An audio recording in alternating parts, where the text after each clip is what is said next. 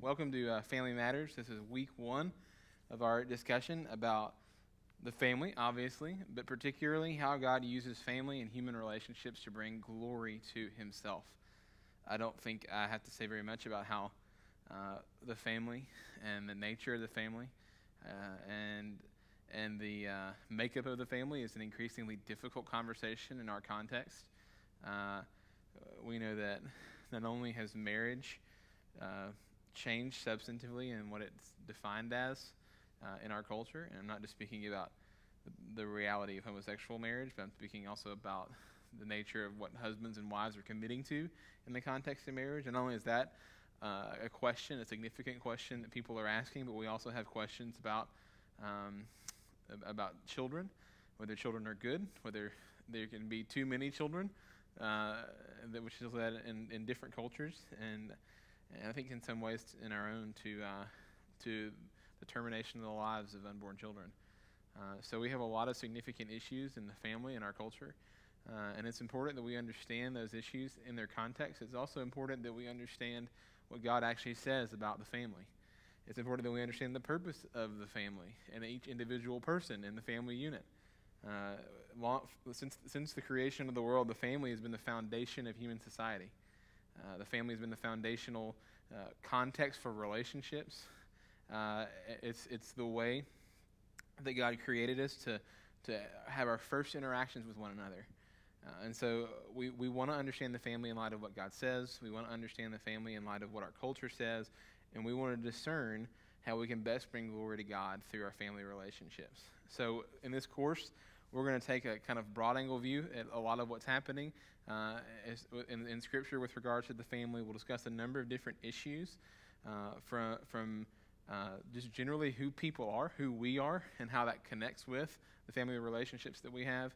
We'll discuss issues related to marriage, and then in one of our other weeks, we'll have someone else. I don't have kids, so we'll have somebody else come in and talk to us about parenting, specifically in the context of Scripture, but also, hopefully, as many of our conversations will be, those that will incorporate some issues in our own lives and some personal experience. So I want to pray for us, and then we will jump into this week's conversation.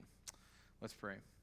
Our Father, I thank you for the privilege of gathering with these brothers and sisters to consider the character of the family. Lord, we thank you for the family and the gift that it is to us. Lord, we understand that it's a difficult topic in our own particular cultural context. So, Lord, we pray that you would help us to read your word with clarity, to understand what you designed the marriage and childbearing and the family to look like. Lord, help us to be obedient to that design and help us to remember what it does. That ultimately it enables us to bring the glory to you that you deserve. We ask that this morning you would help us to speak and think rightly as we consider what you revealed. We ask these things in Jesus' name. Amen. So we're going to talk today about some foundational issues related to the family. Ultimately, our goal in this class is to consider what we have recorded for us from Moses, from God, in Genesis 1:27 and 28. So if you have a Bible, go ahead and turn there. We're going to spend the majority of our time today in Genesis 1, 2, and 3 as we consider the nature of and the character of the family, and then we consider the consequences of sin in the family. We're going to focus our attention on the issues that are discussed in the first three chapters of Genesis. So our key verses for this particular course come to us from Genesis chapter 1. From Genesis chapter 1, beginning in verse 27. Actually, I'm going to go ahead and push it back to verse 26 because I think there's some important truth there. So beginning in verse 26, this is what we read in Scripture, the words of God. Then God said, "Let us make man in our image and after our likeness, and let them have dominion over the fish of the sea and over the birds of the heavens and over the livestock and over all the earth and over every creeping thing that creeps upon the earth." And so God created man in his own image. In the image of God, he created them. Male and female, he created them. And God blessed them, and God said to them, "Be fruitful and multiply, and fill the earth, and subdue it, and have dominion over the fish of the sea, and over the birds of the heavens, and over every living thing that moves on the earth." So we'll discuss that passage a little bit further in the rest of our lesson this morning, but I want to focus our attention there. I want to focus on what God created humanity to be prior to the fall, prior to the introduction of sin, not only into the world in action, but even into our natures, and ultimately, as a result, into our families. I want to consider this passage as a sort of paradigm for viewing what fundamentally husbands and wives do, who they are in relationship to one another, and ultimately who we are in relationship to God. You'll notice in this passage that we have this discussion of man being created in the image of God, and then fulfilling a particular role in light of that image. I want to note that with that, we see the foundation of what humanity does. Our primary role is to bring glory to God. And in order for us to do that, what this course is going to suggest, what I'm going to suggest to you, is that in order to bring glory to God in the way that He intended, we must relate to other human beings as God intended. And despite the fact that our society has distorted God's design for us, we understand that the foundation of what God intended is bound up in these notions of manhood and womanhood, and what God is intending to do through manhood and womanhood in creating the family. We understand that the family is the basic unit of human community. And we want to take the knowledge that we have of that from this text and others and apply that to our lives. So that's our goal for this class. We want to take the scriptures and we want to take what God's design was prior to sin, and we want to understand who God created us to be in family relationships and how God created us to live ultimately for His glory. So we're going to jump into this week's discussion. You'll find booklets in the back that have an outline that you can fill out. Hopefully that will help you as you think through this particular course with me, and will help us stay on target with our conversation today. So we're going to begin this morning by discussing what it means to be made in God's image. We read in verse 26 that God in the heavenly council resolves, let us make man in our image and after our likeness. And this is a foundational theological concept that shapes the way we view ourselves and the way we view one another. So it's really important that we understand what it means to be made in God's image and how that affects human relationships. You'll hear Dr. York talk about this. You'll hear other ethicists talk about this.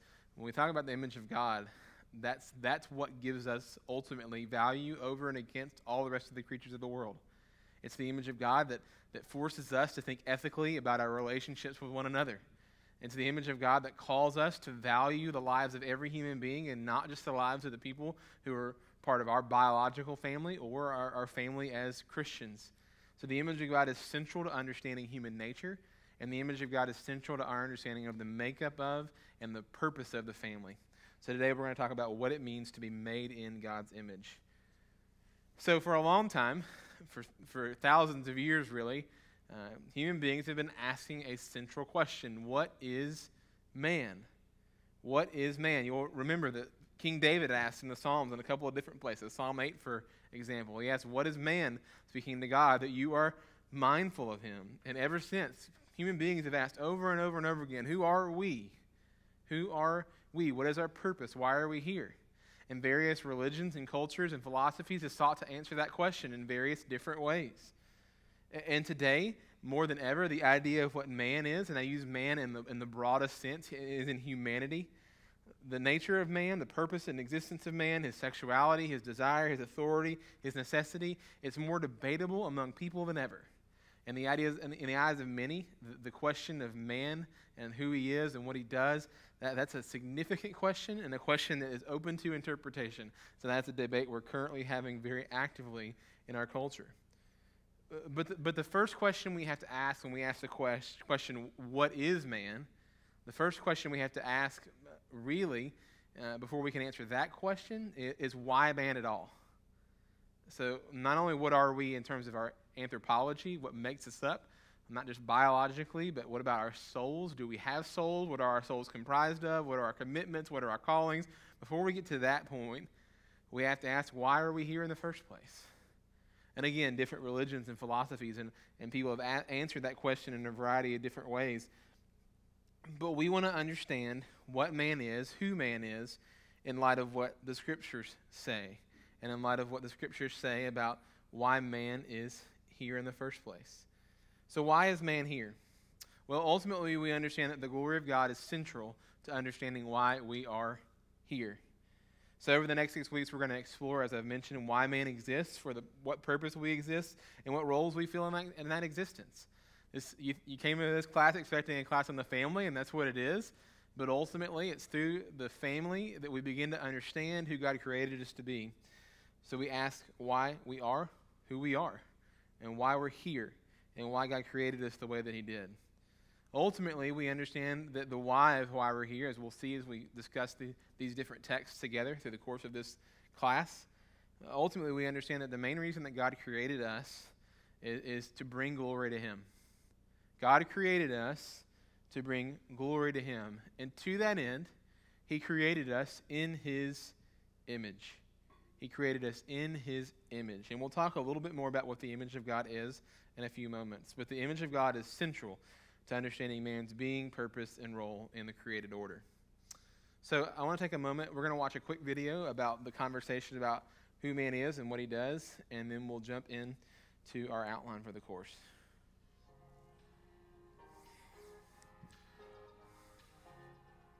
In light of all the conversation about gender and identity, we began to wonder if there's even a difference between men and women anymore.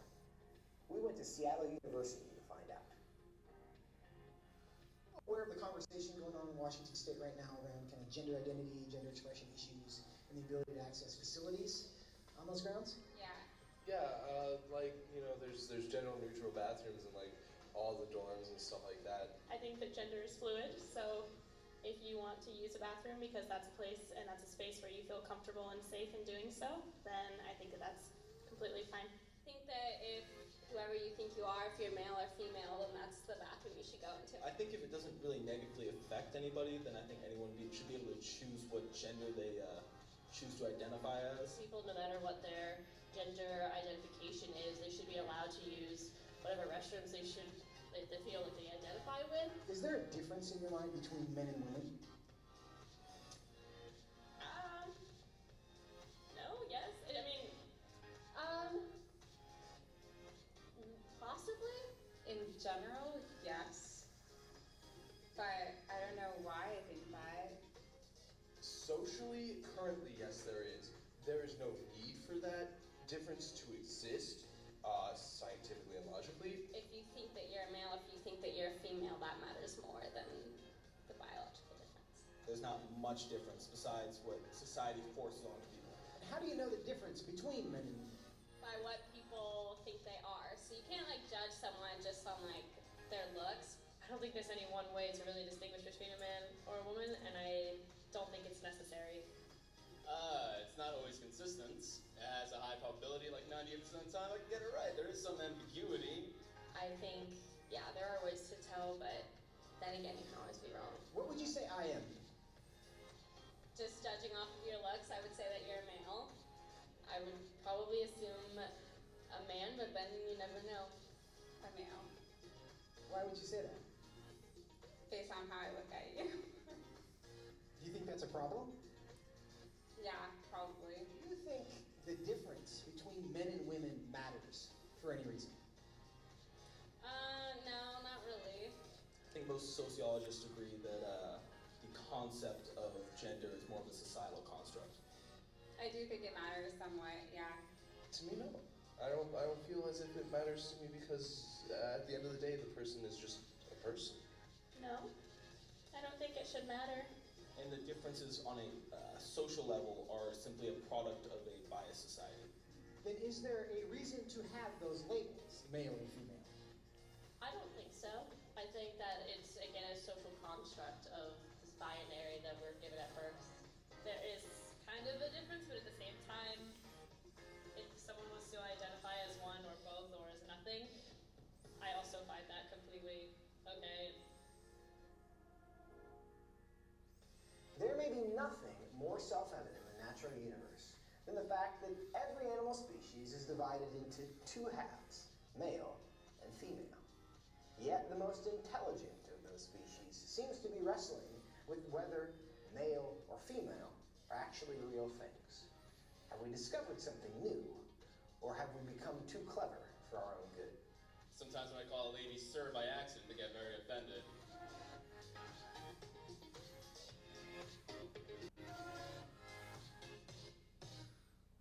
So you can see that these are really significant issues as we think about what man and woman are and the purpose and function of humanity.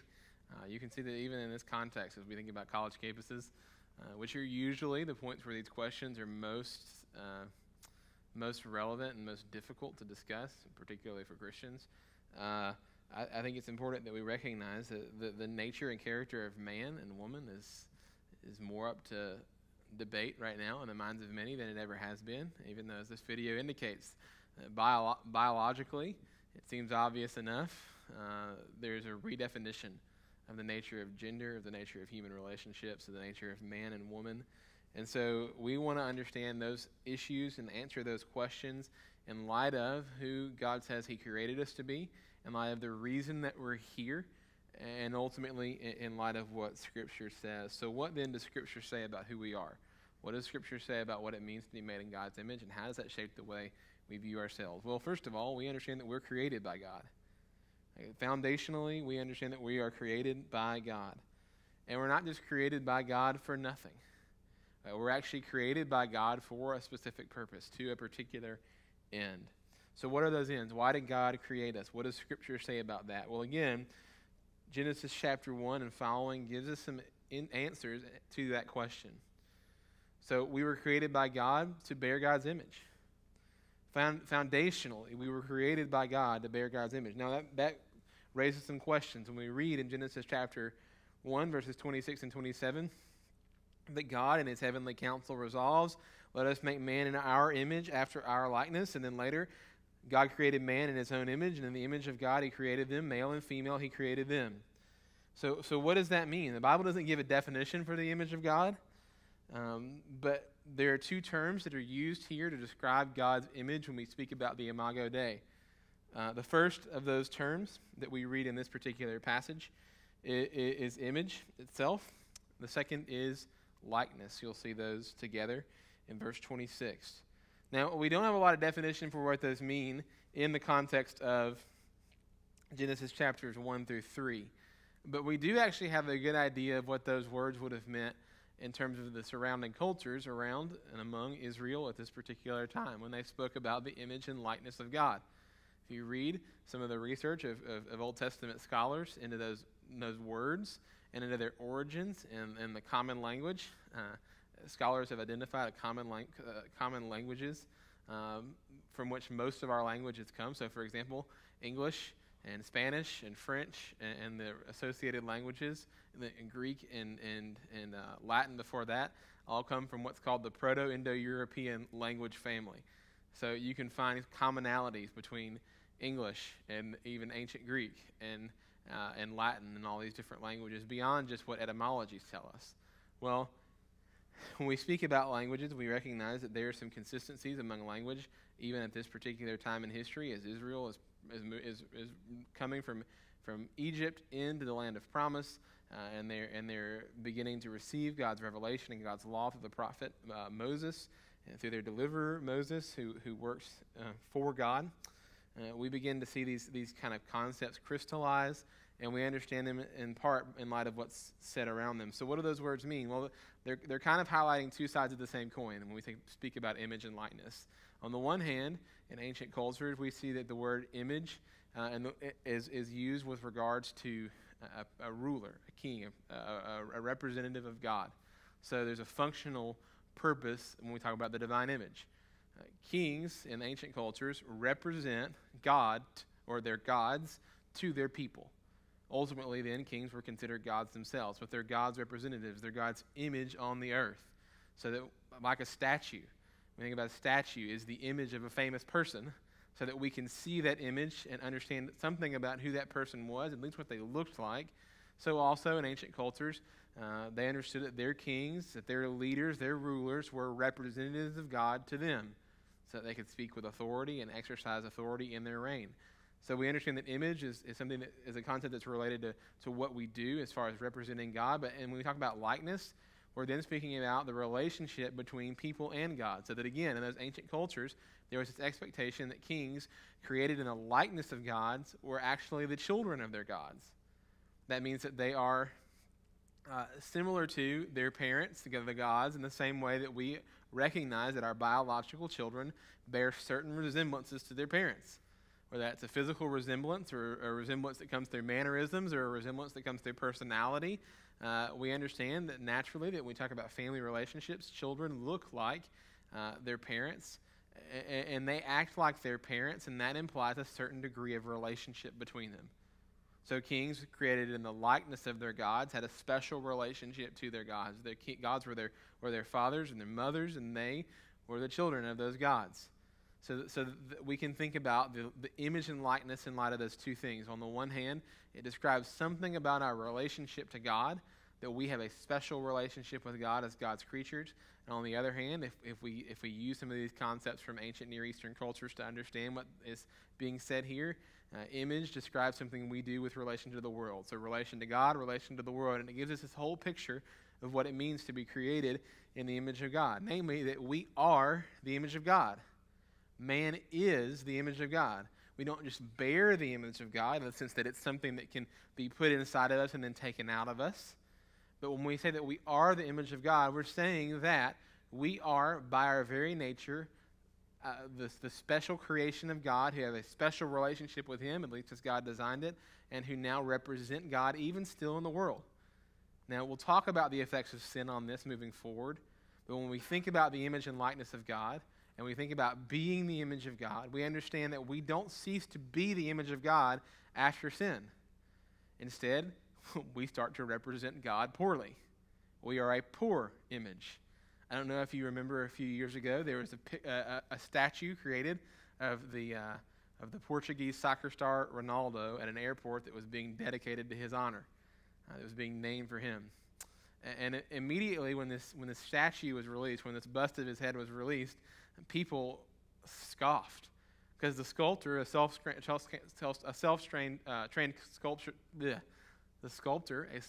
sculptor, had managed to create this image that didn't communicate the looks that so many people identified with Ronaldo. People, I'm told, think that Ronaldo is one of the most handsome men in the world. But this didn't look like a handsome man. It looked like a sort of confused and amused and sort of askew man. It did not look like Ronaldo. It didn't bear the likeness of Ronaldo, and people scoffed and made fun of it to the point where they had to commission a new bust that captured his appearance better. Now, the question that we have to ask is, was that first statue, the one that people made fun of so much, was it still an image of Ronaldo? Well, yeah. It just wasn't a very good one. It wasn't a very good one. Well, so when we think about our relationship to God, right, even in light of sin, we still are the image of God. We're just not very good ones. And in that, we dishonor God. We don't bring glory to God because people look at us and they say, well, if that's what God is like, then what kind of God is He? He's not worthy of worship. And when we don't show who God really is, then we show that we've severed our relationship with Him. So we bear God's image. We were created by God to that end. And we are God's image. But that doesn't mean that even now we do that in the way that God intended. Regardless, though, what we can understand from the image of God and what's important for our conversation about why we were created, why we exist, is that we, in and of ourselves, cannot be defined in and of ourselves. We cannot be defined independently. Instead, we have to understand ourselves in relation to God. The most important thing about you and me isn't you and me. The most important thing about you and me is that God created us and that we stand in a special relationship to Him. Consider again Genesis 1, 26 through 27. Then God said, "Let us make man in our image, after our likeness, and let them have dominion over the fish of the sea, and over the birds of the heavens, and over the livestock, and over all the earth, and over every creeping thing that creeps on the earth." So God created man in His own image. In the image of God He created him. Male and female, He created them. We are God's image. We were created in God's image, and so we bear God's image before the world. So we were created as the image of God. We were created to bear the image of God. Another thing that we need to note, though, as we talk about the image of God, as we think about being created in God's image, is that implies that we were created for a purpose, right? We were created not just to represent God on the earth, not just to stand in a special relationship with God, but to glorify God. So we've mentioned that already. The chief end of man as if we hear from the Westminster Shorter Catechism, that what is the chief end of man? The chief end of man is to glorify God and to enjoy him forever. So the reason that we were created, the reason that we were created by God in his image, was to bring him glory. By our very existence, we show the worth and perfection and the goodness of God. That means that the image of God includes some characteristics of us that, no, they're not exactly like God. God has a qualitative difference from us, not just quantitative. God's not just a bigger version of us, a bigger and better edition of humanity. He is qualitatively different from us as God. He's different in quality. He's different in kind from us. But at the same time, we understand that's why, as we bring glory to God, and as we demonstrate his worth and his perfection and his attributes, we bear certain attributes that we can identify with God. We call those communicable attributes. Those are things like love. Those are things like knowledge. Those are things like trustworthiness. All of those attributes that we identify with God that are consistent with the attributes that are characteristic of us. That's part of being made in God's image. Right? We represent the character and attributes of God. And that's where it comes into display that we are a picture of God. God does not have a physical image. Right? We learn from Scripture that God is spirit. We don't look at God in the same way that we look at one another. He's not made of matter. He's not made of substance in the same way that we speak about substance. He's not made of parts. But we are a picture of God in that we show who God is and demonstrate his characteristics and his qualities before the world. And it's not that the image of God is just a mere possibility.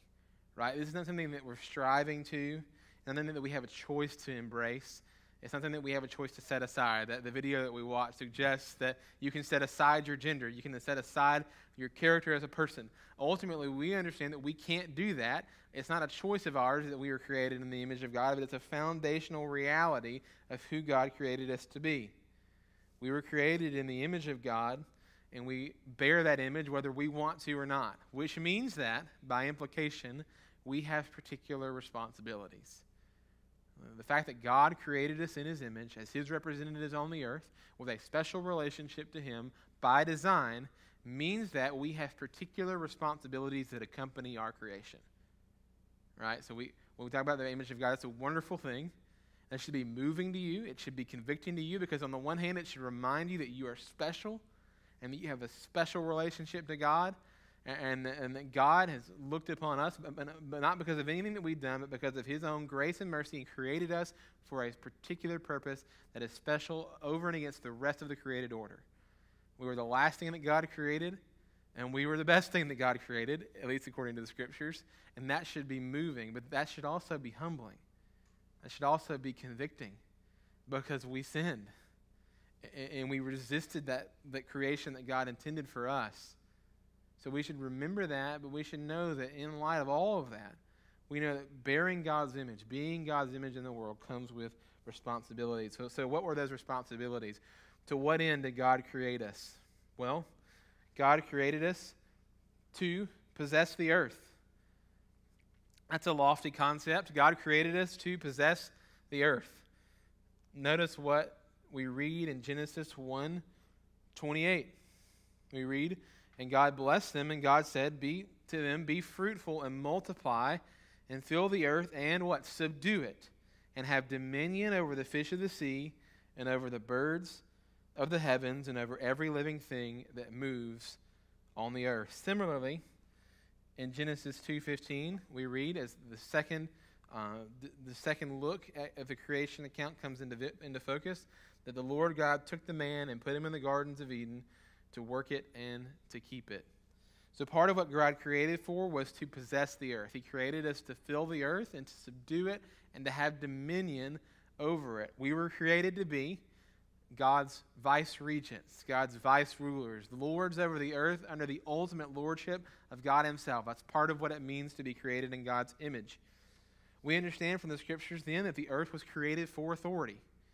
Right? The earth was not created to exist in and of himself. It's not just a random chaotic place where the strongest creature wins. The world was created for authority.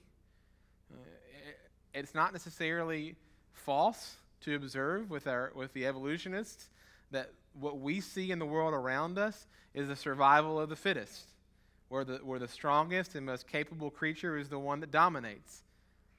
But what we discover in Scripture was that God's design before the fall was that we would see relationships among the creatures as one under authority, namely that humanity would rule and reign with authority over the earth, and that they then would be ruled by God himself. So creation needed a ruler even before the existence of a law. The idea of a ruler, the idea of a king, wasn't something that got introduced with a law. It wasn't something that got introduced with the existence of sin. The absence of sin never negates the necessity of authority and order and governance. No, God created from the beginning an order that involved man ruling and reigning over creation. In the garden, we read about in Genesis, and as we've read about in Genesis chapter 2, the garden was the image of what God intended. It was a picture of the order and governance that man was to bring not just to the garden by working it and keeping it, but to the entire world. You remember what God says. He says that the offspring of man and woman would fill the earth and subdue it. So the mission of man, as he exercised rule and reign over the earth, was to multiply to the end that the offspring of Adam and Eve would then cover the face of the earth and subdue it and reign over it as God's vice regents. And so man was the authority in the earth. Man was the authority over the earth. Adam, the first man, the man that God created from the dust of the ground and breathed into his nostrils the breath of life, that Adam, under the authority of God, was the original ruler of the earth. And we see him in Genesis chapters 1 through 3 exercising that authority. You see him doing it in part by naming the animals. Remember that God brings him all the animals and he gives them names. And that's part of exercising authority. God gave man his name.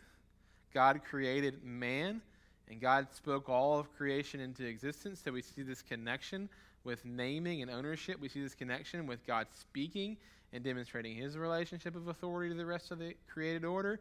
We see in Adam that God has given Adam the right and the authority to speak and to give animals names to demonstrate his authority over them.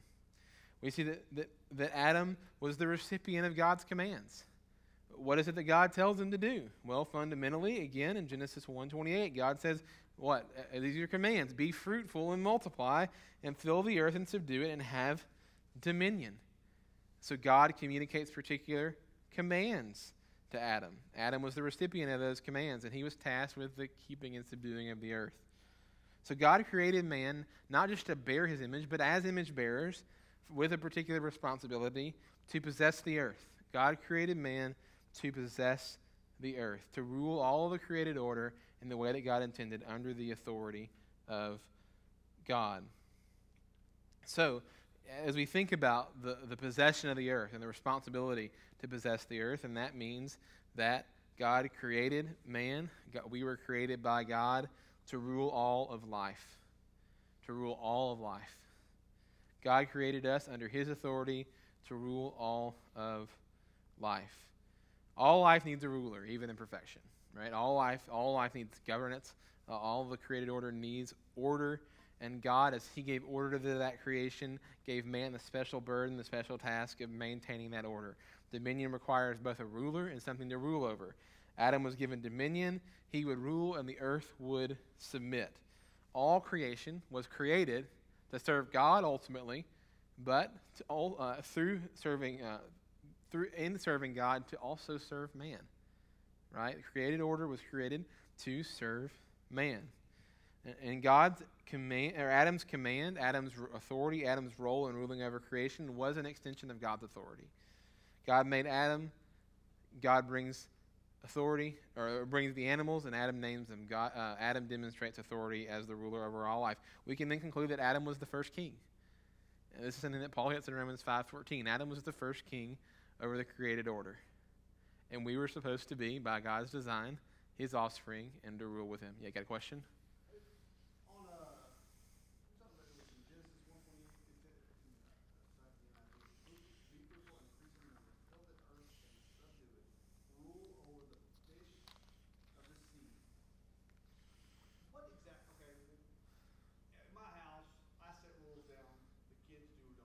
Uh-huh. I mean, I can look at a fish and I can say, you can't go left, you can't go right, the fish is just go this. Yeah. What exactly does that word rule mean? Yeah, so I think part of that is just a description of ontology, like of what we are. we are authorities over the fish. But I think, so I don't know if you're familiar with Aquaman, but like one of Aquaman's powers is to like do this mind meld thing where he tells fish what to do. And I'm not saying that necessarily that that's even what we would be doing. I don't know. But I think that the rebellion of the created order around us, and we think about this more vividly with animals like lions, the scary stuff, the Jurassic Parks of the world like to tell us that like dinosaurs would be that way. We think about ruling over those things, and we think, gosh, how could we ever do that? But what we see, I think, here is that the reality is that animals, as a response to our sin, are actually rebelling. Like the created order as a whole is suffering under the weight of sin, so that it groans and waits for the revelation of the knowledge of the sons of God, as Paul talks about in Romans. So we see the consequences of our sin and the effects that they bring on the animals, so that I think they don't submit to us in the way that they should. Now, I don't know what it looks like. Perhaps to some degree, there's distinctions in words that are used in the Old Testament for animals. So when we speak about livestock, we're speaking about domesticatable animals. That's the fundamental idea there. So a dog is actually like a livestock because you can domesticate it. You can lead it where it should go. Cows, obviously, are the same way. Then there are animals that can't be domesticated. Funny enough, that includes house cats. We have a house cat. We love our cat. Our cat does what he wants to do and does not care what we ask him to do. That's when we start thinking about the tigers and lions of the world. That's when we start thinking about bears. That's when we start thinking about all these other animals. There's reasons that you can't just bring a wolf into your house and raise it and hope that it turns out to be a dog. People have tried it and it hasn't worked. So there are some animals that are domesticatable. There are some that aren't. I think probably that what having dominion over the created order, including fish and all those kinds of things, looks like is that all animals are domesticatable. All animals can be directed and governed with authority by men, but I don't know that for sure. I'm just conjecturing based on what I think the text says. I think that the fact that your fish doesn't in some way respond to your command may in fact be a function of the reality of sin and the fact that the created order is perhaps rightfully rebelling against us as its authorities. Does that make sense? Yeah, for sure. Yeah. Yes, that's incredibly helpful. Yeah, so like part of that means also that we're taking care of stuff. I don't know if you're familiar with Paradise Lost. It's John Milton wrote this incredibly significant work that is a meditation on a poetic meditation on the creation. There's a lot of theological problems in there, but one of the things that he suggests there with regards to creation is what it meant to have dominion over and rule over creation. In part was that there was this substantial growth and expansion of the garden happening, and so part of subduing the creation was like cutting it back. So just like we cut back the growth of a tree to keep it from growing in a place that we don't want it, just think about that's what man's doing all day, every day, is just domesticating or managing the created order in a way that keeps it orderly and helps it to ultimately accomplish its intended purpose. It's totally true then that part of exercising dominion over animals means that you take care of them. You keep them alive. Not that death necessarily happened before the fall, but you're taking care of. You're providing for their needs if necessary. You're ensuring that they're in an environment that's conducive to their life, so that you don't take your fish out of the water and set him on the table and say, "Try." Really hard to breathe. You keep your fish in the water. So yeah, it's a really good point. Part of exercising dominion is just taking care of what you have. It may not follow your commands, and it may not say you may not be able to say to your fish, I want you to get up and walk, but you can take care of it and you can provide for it. So that's a helpful conversation because it's important for us to define what that ruling looks like, because I don't think we can see it as clearly this side of the fall maybe as we would like. It's hard for us to fathom what it really means to have authority over a created order that doesn't like to submit to us and that we have to work for.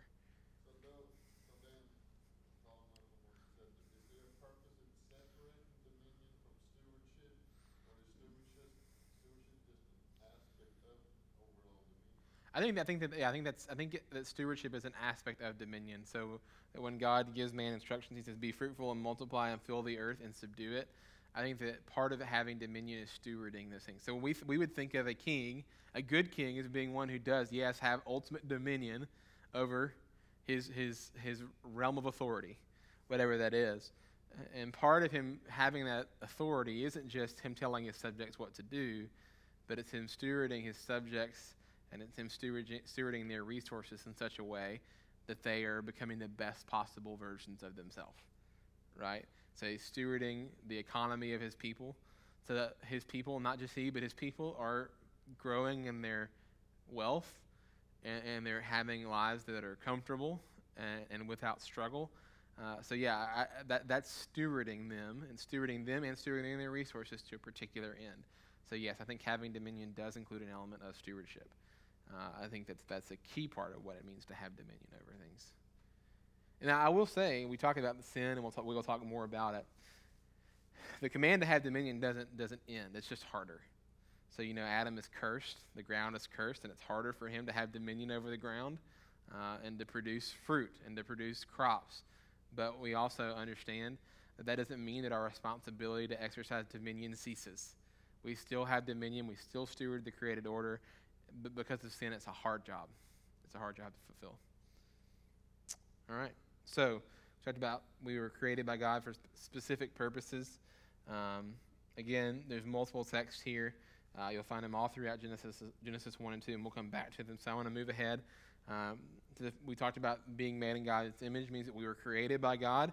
It also means that we are commanded by God. We're commanded by God to do what? Well, we're first commanded to obey His word. Foundationally, being created in the image of God includes responsibility. That means that God commands us to do certain things. And God commands us to obey His word. A couple of texts here are significant for our conversation. Among them, Genesis 2, 16 and 17. This is a significant one. This is, in many respects, the one command that God gave humanity in the garden. He gave them the command to be fruitful and multiply and fill the earth and subdue it. But this is the one specific command as part of that covenant relationship that God established with humanity that was specifically pertained to something they were to do or not do specifically. Genesis 2, 16 through 17, and the Lord commanded the man, saying, "You may surely eat of every tree of the garden, but of the tree of the knowledge of good and evil you shall not eat, for in the day that you eat of it you shall surely die." So God commands, or prohibits specifically, prohibits man from eating of the tree that's in the midst of the garden. God commands us then to obey His word. Now that means, first of all, that God always communicates what He requires. And God didn't keep some command off the table here. He didn't hide something from mankind. It's interesting when you read the account of the fall, you read Adam and Eve adding commands into what God requires. So that Eve says that God commands us not to even touch the tree. That's not actually part of what God says. God says not to eat of it. So there's this addition of rules that's happening even among Adam and Eve, necessarily in some respects to protect them. I think that we can infer it. Maybe part of Adam's dominion over Eve is to add that prohibition for her protection. We don't know, but we do know that God communicates what He requires, and He communicates it clearly. God clearly teaches Adam the prohibitions of the garden, but the prohibitions of the garden were few. Right? The reality is there weren't a lot of them. There was one, and that's not to eat of the tree that's in the midst of the garden. There's only one tree that's fruit was forbidden. So the reality then that comes by implication of being commanded by God to do particular things and of being expected by God to obey His word is that God not only commands us particular things, but He expects us to communicate what He communicates. So we have a responsibility to share it. Now that obviously has implications for the family, and that has implications for our church, but it had implications for Adam. As the ruler of the earth, Adam was responsible for communicating God's requirements for humanity to Eve and to his offspring. As he exercises his authority, part of his authority is communicating with them what God requires. Now, God's communications are still communicated in the same way. God spoke to us by means of the prophets and the apostles in the scriptures, and we bear a responsibility as those who've received God's communication to testify to it to others. We also understand from the Scriptures that the ultimate form of God's self-disclosure, of his self-revelation, of his communication of himself, was through the person and work of Jesus Christ. So we understand this even now. That responsibility hasn't changed. We still bear responsibility to take what God has communicated, namely the gospel of the Lord Jesus Christ and the Scriptures that testify to that gospel, that testify to who Jesus is and what he did. That we understand that we have a responsibility to communicate that to other people. We communicate that to our husbands and wives. We communicate that to our families, to our children. We communicate that to our parents, if we have unbelieving parents especially. We communicate that to one another in the context of the church, and we communicate that to the world. So we still bear a responsibility to maintain that communications. But regardless, as God communicates commands, regardless of whether we communicate them or not, God always requires obedience to his commands. God always requires obedience to commands. God doesn't just give this as a suggestion. Right? This isn't a warning like a parent might warn a child to stay away from a fire. You can tell a child not to touch. I remember when I was a kid, like my parents taking the lampshade off this lamp. And they're like, that bulb's really hot, don't touch it. And I was like, okay. And like throughout the day, I was like, I really want to touch that bulb. I want to see how hot it is. To the point where finally, like, I got bold enough to go over and touch it. And of course, I got in trouble because I disobeyed. But ultimately, that was a warning because there were consequences to what I was going to do. So yeah, God is warning Adam and Eve here not to do something because there are consequences. But ultimately, what's happening here is God's giving a command, and because God gives it, there's an expectation that we obey it. God requires obedience to his commands. There's no middle ground, right? There's no middle ground between obedience and disobedience. There's no doing what's morally right because it's what's best, or it's what accomplishes our particular purposes for our lives. There's obey or there's die. Those are the options that God sets on the table, and God expects our obedience even now. We are going to have a course coming up next year on ethics, and there's some debates about the nature of morality and what we do that are significant in the history of humanity and in the life of the church. We'll talk about those now. I'm going to show you a short video, but I want to give you some context, right? So we've got multiple views of morality. I'm going to articulate a few of them for you. Christians have historically had two different views of ethics, of morality, of doing what God requires. On the one hand, we have a view of ethics that's called deontology. It's a fancy word that means we obey the law. That ethics is communicated through the spoken word of God, and that we as Christians fundamentally discern and determine our ethics based on our adherence to God's commands. And we trust that ultimately, because the foundational command that undergirds all the law and the prophets is the command to love God and love people, that will ultimately cover all the ethical requirements that God has for us, even the ones that may seem implicit. Now, later theologians and ethicists in the history of the church have understood that there is a freedom that comes to us through the gospel that doesn't obligate us to obey a law. So if that's the case, then how should we interpret ethics if we've been freed from the gospel and forgiven our sins? An alternative approach that was offered was a theory called virtue ethics, which says that we as human beings are morally bound by God to do, yes, what's included in his word, but ultimately, when we make ethical decisions, we make the decision that contributes most to our being formed into and conformed to the image of Christ. So we do the things that basically contribute to our becoming who God intends that we would be. Now, I don't think that deontology and virtue ethics necessarily have to be pitted against one another. I do think that the foundational confession of Scripture is a deontological one. We obey God because God tells us to. God gave commands in the garden before the reality of sin even hit the world. There were commands to be obeyed, and I think that carries forward for us even now.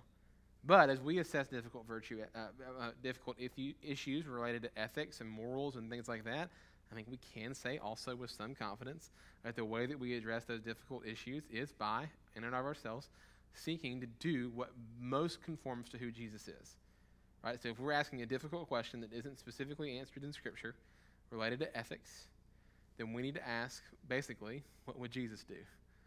And then we try to conform our behavior to him. All right? And that's not what the world teaches. There are a variety of other moral approaches to the world. There's hedonism, which essentially says that moral right or wrong is determined by pleasure and seeking pleasure, not just the pleasure of the individual, but the pleasure of society as a whole. There are different forms of hedonism. But today, the most common view is relativism, where you speak your own truth and you dictate moral truth by your own feeling. Ultimately, that then gets filtered through humanism, through a commitment to the mutual good of other people that's determined, again, by relativism and, I think, in the minds of many people, by biology. So, this is a short explanation of what relativism looks like. Right or wrong? Some people believe that what is right and wrong never varies from situation to situation, and that it can be expressed in constant and unchanging commandments. They often look to religious texts or authorities to discover what they think a God wants them to do. A humanist view of morality is different. Humanists do not look to any God for rules, but think carefully for themselves about what might be the best way to live. This approach means we have always to be empathetic and think about the effects of our choices on the happiness or suffering of the people, or sometimes other animals, concerned. We have to respect the rights and wishes of those involved, trying to find the kindest course of action or the option that will do the least harm. We have to consider carefully the particular situation we find ourselves in, and not just take any rule or commandment for granted. We have to weigh up the evidence we have available to us about what the probable consequences of our actions will be. This way of thinking about what we should do is explicitly based on reason, experience, and empathy, and respect for others, rather than on tradition or deference to authority. It might sound hard, but luckily, most of us do it most of the time without really thinking about it. Morality is not something that comes from outside of human beings, gifted to us by an external force like a god. When we look at our closest relatives in the animal world, we see the same basic tendencies we recognize in ourselves: affection, cooperation, all the behavior needed to live in groups and thrive. It is clear that our social instincts form the basis of morality, and that they are a natural part of humanity.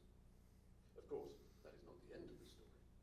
The long experience of tens of thousands of years of human beings living in communities has developed and refined our morality, and we are all the lucky inheritors of that hard work.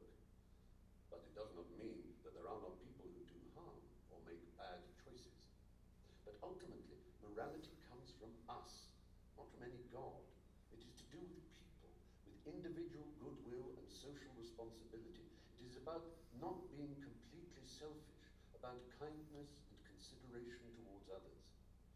Ideas of freedom, justice, happiness, equality, fairness, and all the other values we may live by are human inventions, and we can be proud of that as we strive to live up to them. So, that seems all nice and noble. I don't know, it sounds great when you read something like that or hear something like that, to see the suggestion that we can determine morality, and that it's something that's natural to us, and that it grows out of this concern for others, and that it's progressively accomplished. But ultimately, we know, with any re-reflection on ourselves and on the world around us, that's not really the case. That there is significant evil in our own hearts that is also reflected in the lives of every other single human being. And that's not what Scripture teaches us. Scripture teaches us that God gives us commands that we are called to obey. And the only way we're going to begin to conform to God's expectations for us, God's requirements for us, is if we submit to God's law. Ultimately, we trust that God's law for man is good. God's law for man is good. It's not a bad thing.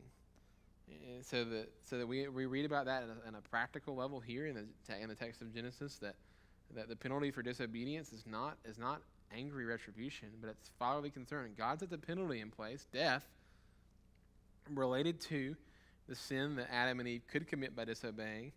He sets that penalty in place to protect them. It's an expression of fatherly concern. But when man breaks fellowship with God, there are consequences. When man breaks fellowship with the giver of life, the consequence is naturally death. So for God to keep this warning silent by not giving the command would have actually been unkind. It would have been cruel. But God, in his kindness as a father, protects his children from harm by giving them commands that teach them how they should live. So we don't want to confess this concept of humanism, but even though it sounds noble when it's presented in that particular way, because we understand that it doesn't work, but we also understand that God knows better for us than we know for ourselves, and that it would be better for us to submit to God than to submit to our own conceptions of who we are and what we can do. So we are commanded by God, as we are made in his image, to obey his word. We're also commanded, we read in Scripture, by God to fulfill our role. We have a particular role in the created order. Man alone, in and of himself, as in Adam, did not fulfill or capture the entirety of God's image. There was more that God intended for man. So that God, in his kindness, created another human being, namely woman. And that creation of woman uniquely demonstrates the equality and dignity of man and woman. God created man and woman equal, though he created them different, and he created them with worth and with dignity. No other system of belief can assert or can impart more dignity and worth to womanhood than the fact that God created both man and woman. Right? A humanistic system can't do it. They can't argue for the inherent worth and dignity of women like we can, because in their minds, we're the product of biological processes, and the strongest one is the one that should reign. And if men are stronger than women, then men have more dignity or strength or honor than women. That's potentially the argument that you could see there taking shape. Foundationally, though, we as Christians understand and know from Scripture that man and woman are equal in worth and dignity, that God created us with equality in that respect. And ultimately, we also read that apart from woman, God assessed man's individual existence in and of himself as not good. The only thing that's not good in the created order is man being by himself. That's the only thing that's not good. That's the only thing that God doesn't conclude this is good. And it's only with the creation of woman that God concludes that creation was very good. So notice what God says in Genesis 2:18 and following. Then the Lord God said, "It is not good that the man should be alone. I will make a helper fit for him." Moving forward, but for Adam there was not found a helper fit for him. So the Lord God caused a deep sleep to fall upon the man, and while he slept, he took one of his ribs and closed up its place with the flesh. And the rib that the Lord God had taken from the man he made into a woman and brought her to the man. Then the man said, "This at last is bone of my bones and flesh of my flesh. She shall be called woman, because she was taken out of man."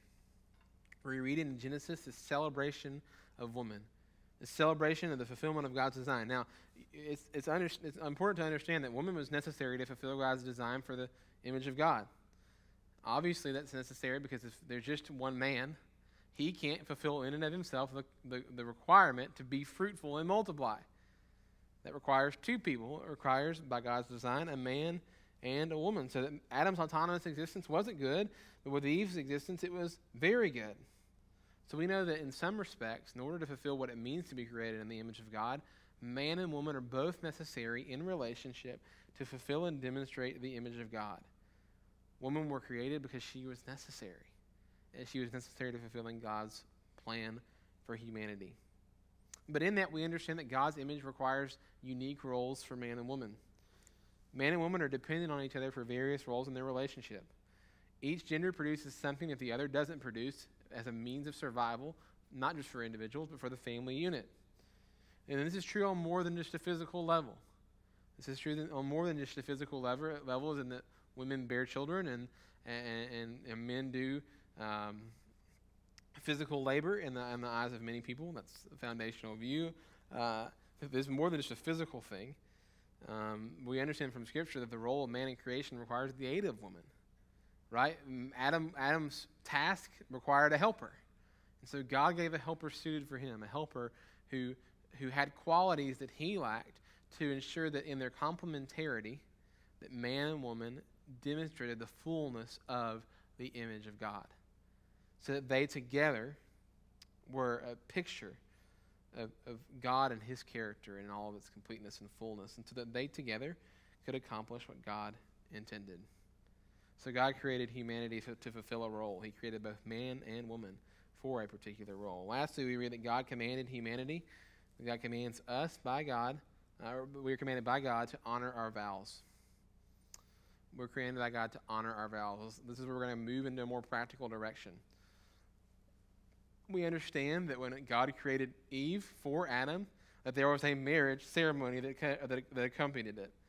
If you read in Scripture, you'll notice this discussion of the relationship between man and woman as a relationship of a covenant, as a relationship of marriage. In Genesis 2:24 through 25, we read, "Therefore a man shall leave his father and his mother, and hold fast to his wife, and they shall become one flesh. And the man and his wife were both naked and were not ashamed." So there's this understanding here in the nature of marriage that there is a requirement of honoring vows, that there is a marriage covenant relationship. And manhood needs and celebrates womanhood. Man needs and celebrates woman. Adam specifically celebrates and recognizes Eve as a gift to him from God. He proclaims, "At last I have a helper suited for me." And even in perfection, Adam is longing for a helper for himself. Adam is longing for Eve. And then Adam names Eve, yes, as a demonstration, like with the other creation, the rest of the created order, of his lordship as God's vice regent on the earth. But in naming her woman, in naming her as the one who is taken from man, there's this acknowledgement that she is of the same kind as him, and therefore she is equal to him. Right? So lordship over somebody, ruling over somebody, doesn't necessarily imply a distinction in equality or dignity. There is this same dignity and worth ascribed to both man and woman here. There's also an acknowledgement of a distinction in roles as we honor our vows before the Lord. At the same time, womanhood needs and celebrates manhood. Eve immediately came under Adam's authority and love. And along with Adam, we infer from the text that Eve began to work and to keep the garden. And in so doing, they together in their marital union demonstrated God's image to the rest of the world. So we're commanded by God to honor our vows, but there's a problem that accompanies that. There's a problem that accompanies that. Ultimately, we understand from Scripture that we are not competent. We're not competent to do several things. We're not competent to maintain dominion. In Genesis 3:1 through 7, we read about the fall.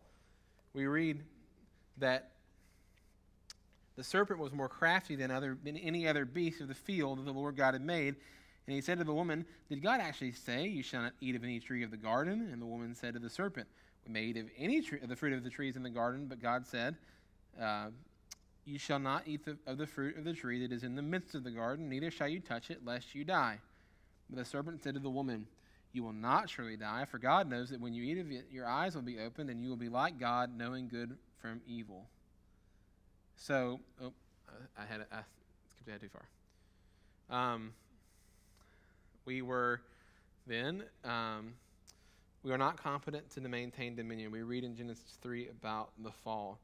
And we read here that man submitted to the beast, that man was created to rule over the created order, that man was created to rule over the beasts of the field, that at the appearance of the serpent, mankind submitted to the serpent, to the creature, rather than to the Creator, that mankind abdicated his role and that he submitted to the beast. We also read, in the context of Genesis 3:1 through 7, that man, in particular Adam, submitted to Eve, so that Eve was the one who approached the serpent and was tempted by the serpent, who took the fruit and then gave it to Adam. We read this reversal of roles here, where Adam isn't the one communicating God's commands to Eve, but Eve is suggesting to Adam how he should follow in the ways of the serpent. So we see this failure of communication. We see this failure of maintaining the created order. We see that Adam and Eve together do what's right in their own eyes against the explicit command of God, and we see that they fail to exercise their authority over the created order. Now, again, this is a difficult concept in some respects, because we understand as we read the text of Scripture that man bears ultimate responsibility for what happens here, but Paul and others also recognize that Eve is the one who listens to the serpent. So there's responsibility on both parts, and there's this destruction of God's created design, so that both man and woman bear responsibility. But it's ultimately man who bears that responsibility as the authority for all that happens with relation to sin. And we are not competent then to maintain our dominion. we see that Adam wasn't competent. We know from our own experience that we're not competent to maintain dominion. But we also know that we're not competent to obey God's word. Adam and Eve both together failed to obey God's word. Notice in Genesis 3, verse 6. So when the woman saw that the tree was good for food, and that it was a delight to the eyes, and that the tree was to be desired to make one wise, she took of its fruit and ate. And she also gave some to her husband who was with her, and he ate. So we see this demonstration of disobedience. We see man and woman both violating a direct commandment of the Lord and rebelling against God. To be clear, the fall and sin was not just a simple mistake. In the same way that when I'm doing a homework assignment for school and I have a typo in my paper, it's a mistake. It's not the same as not knowing the answer to a particular question and making a mistake. It's not the same as not doing the right thing in the kitchen as you're cooking up a different recipe and it resulting in a terrible result. That's a mistake. This is not a mistake. This is an act of willful rebellion on the part of Adam and Eve, and it's a demonstration of their incompetency to obey God's word, an incompetency that remains with us even now. Also understand that you and I are not competent also to fulfill our role. We understand in multiple ways that our role has been altered and changed as a respect of sin. We read in verses 8 through 13 a number of different things. I'm going to highlight some for you here. We read that we're not competent to fulfill our role, and that fellowship between God and man is broken. When sin happens, man hides from God, recognizes his own nakedness, and in shame breaks the perfect fellowship he has with God by putting on clothes. So we understand then that we are incompetent to fill our roles, and that fellowship is broken. We see that we're incompetent to fulfill our roles, and that the roles of man and woman are reversed. Eve's natural ability to submit, we read about in the curses, is replaced by a sinful tendency to usurp. So that God says that Eve would have pain in childbirth. That's one of the curses that accompanies her sin. But he also says, with relation to the woman, that her desire shall be for her husband, and she shall rule over it. Traditionally, Christians have understood that as an expression of Eve's natural ability in relationship to man as one of submission, being replaced by the sinful tendency to try to usurp man's authority. At the same time, Adam's ability to command the earth was stripped. We've talked about this a little bit already, but he has to fight against the earth. He no longer maintains the dominion over the earth that once allowed him to do the work that God had called him to do in ease. It was still work, but it was easier. Now it's a difficult thing, something that he has to struggle and fight against. And we see then that we're incompetent to fulfill our role because of the curse. The curse is the result of our incompetency in fulfilling our role in Adam and Eve, and we understand that we can't fulfill our role because of the curse. Childbirth is no longer easy. God's image is distorted through the fall. We've argued already that though the image is still with us, the image is not destroyed. We're still the vessel that God has chosen to fill and subdue and rule the earth with. But we understand that as we inherit through the failure of Adam the effects of sin and the curse, that we no longer demonstrate God's image as we should. The image of God is distorted in us. So the reality is, then, when we talk about all these issues, that the family is broken in part or in completion because of Adam and Eve's sin. The family unit is broken. Individual people in the family are broken. We're incompetent in our own abilities to submit to God's design for the created order and for the family, despite the fact that we've been given clear commands and that we were created for the purpose of glorifying God. But fortunately, and thanks be to God, despite the failure of Adam, we have Jesus Christ, who was the perfect man, who kept God's law, who was competent to do all that God required of him, and who is the one who redeems the people for himself, who fills the earth with his own people, who subdues it, and who rules over it. God created man in his own image to bring himself glory, and because of sin, man's ability to glorify God has been broken. But God chose the second man, the Lord Jesus Christ, to redeem what the first man had broken. And so through faith in Jesus Christ, we can again find and fulfill our purpose and role in creation. The foundational commitment that we need to have as we talk about why family matters, and as we think through our relationship to God as a family and glorifying him, the foundational reality that we need to consider is who we were created to be, yes, why we exist, but also what's happened to us and what has changed our relationship to God. And we need to know and recognize how Christ restores what God intended and enables us to relate to God as we should. So Christ is the central focus of this class and of our conversation for the rest of our course. So let's pray together, and then we'll wrap things up. Father, I thank you for the privilege of gathering here with these brothers and sisters. We understand that we're not competent to do what you called us to do. We understand that we were created for a specific purpose that we fail to fulfill. We thank you for Christ, in whom we've been reconciled to you, and through whom we can be the people you called us to be. We ask that you would help us and that you would direct us in the way that you would have us go. In Jesus' name, amen.